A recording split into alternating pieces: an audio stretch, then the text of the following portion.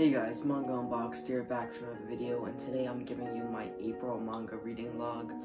I haven't really been posting too much because I've been pretty busy, and since I've been pretty busy, I didn't get to read a whole lot, or not as much as I was in past months, but I still read a good bit, I think, maybe more than I expected, because maybe some crossed over from April, and also you can probably tell I'm in a new location.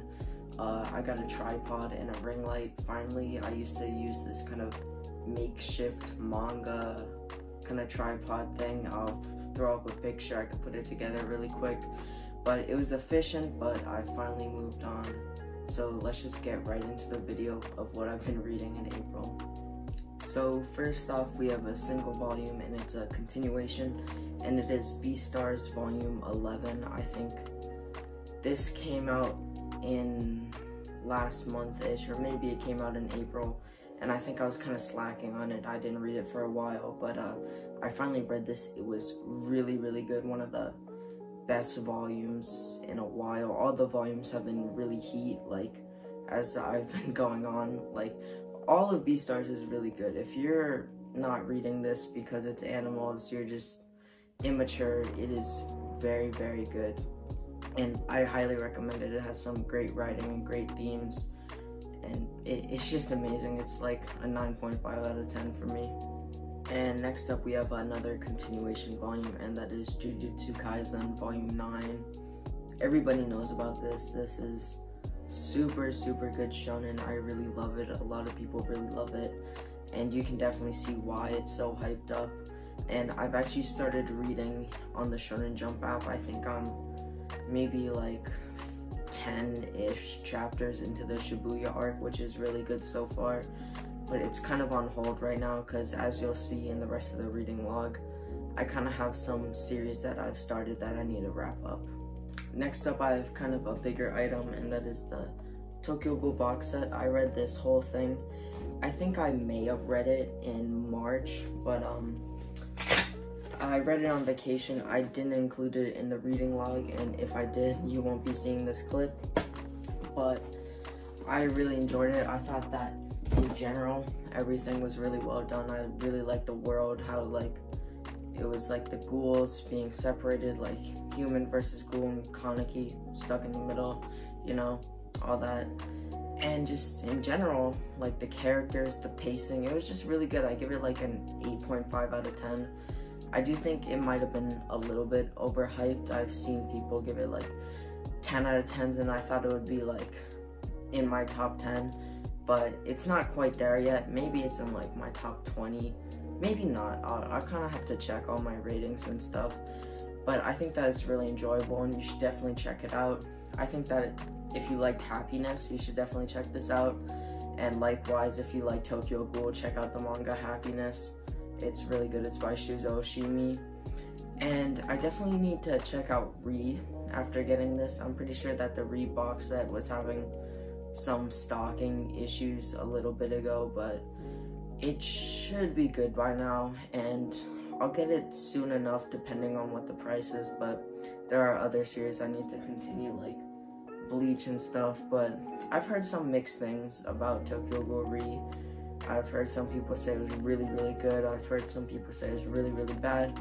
And I've heard some people say it was okay. So I've kind of heard everything about it, but I like Tokyo Ghoul enough to the point where I'll try it out myself. And if I don't like it, I can always just sell it. So now we have Monster by Naoki Urasawa. This is a very infamous series. I read volumes 1 to 3. That's 6 volumes in total, because these are 2-in-1s, and so far it's actually really good. Like, I think it lives up to most of the hype, but not all of it, because I've heard that it gets a lot better, so I'm not gonna say anything yet that it's overhyped. But I do think that it starts off slower, and I've been reading it pretty slow, but every time I read it, I really enjoy it. I think that the mystery aspects are great, the storytelling is great, and right now where I'm at, I kind of see everything kind of coming together. Not yet, but I see a lot of these events happening, and some of them connect, some of them don't. That'll probably be explained later.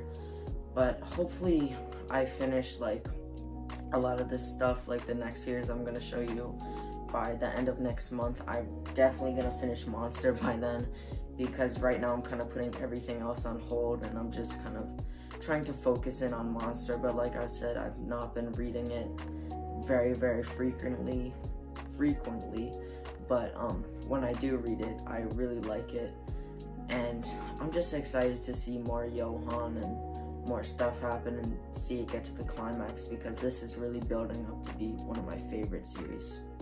So lastly, we have another banger of a series, and that's Vinland Saga, and I only read the first, I want to say it's a 2-in-1, I think it's a 2-in-1, yeah, looks about right, and I read the first one and most of the second one, so probably around 3.5 volumes, but Vinland Saga is so heat so far. It is so good. I was really enjoying it, but then I actually chose Monster as my like reading book for the quarter, and I had to rush to start it, and as you can tell, I didn't finish it in time, but I still was able to write some stuff down on it.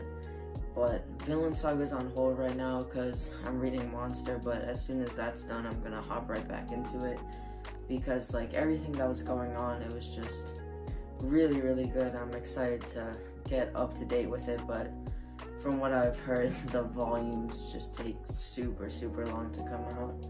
But like everything in this is really good. It's about Vikings, it's about this kid Thorfinn, and the way it kind of like goes from flashbacks and like the stuff with Askeladd, and there's gonna be like a bunch of, or I think about now there's gonna be like some major arcs starting.